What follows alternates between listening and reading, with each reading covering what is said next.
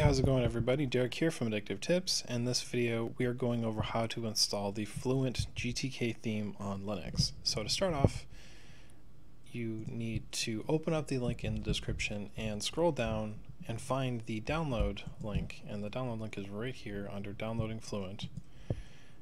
Go to Files and you can choose the version you'd like. Let's grab the dark version. Now once Fluent is done downloading, we need to open up a terminal, move into the download directory, and install the unzip command. Pretty sure I already have it, but I will do just in case.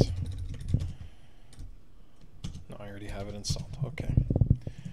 Once that's installed, we can unzip our files. So I've got acrylic dark, so I need to copy the acrylic dark command here.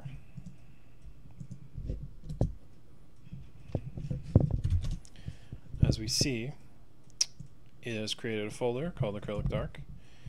Now we can install it in two different ways. Once this is all extracted, we can install it as single user mode, which is what I will do, which means that only my user account has access to it. You can also do system wide, which means that every user, no matter what, has access to it. But let's do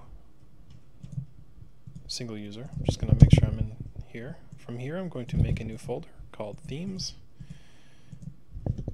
And after that, I'm going to move the file into the themes folder. So we're going to move the Windows 10 acrylic dark file. Now I have this little star here because that covers both folders. So no matter what,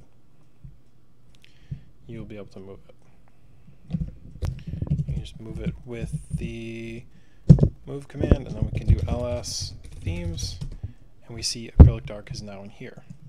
Now once it's installed, we can also confirm another way with this command here. We can see yes, this is installed.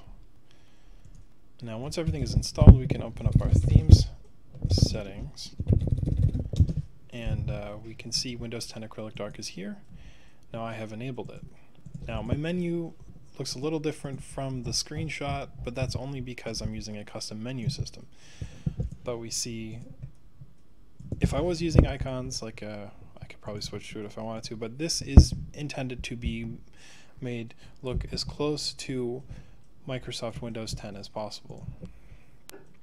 If you were to go through and customize it and set up icons only, you could probably make it look even closer, and if you installed the official icon theme and all that. But as it stands, this is what it looks like.